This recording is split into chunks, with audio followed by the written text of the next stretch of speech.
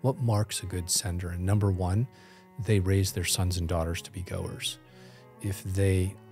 John Payton, he returned to Scotland in kind of the middle of his ministry, and they were singing a hymn, and the chorus went something like, "Send our sons and daughters glorious to the nations abroad."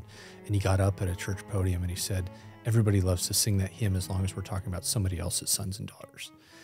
Everybody loves the idea of family and family living around us, but what if we raised our sons and daughters as these temporary trusts, so where someday they're going to stand before the King of Kings, and to raise them in such a way requires that we put in front of them heroes, and heroes that did something with their lives, and maybe it cost them everything. But I think as you do that, one, Christian biography helps a ton, and then two, good churches kind of help identify young people and say, hey, you might be cut out to go to the mission field. You should start praying and thinking about this.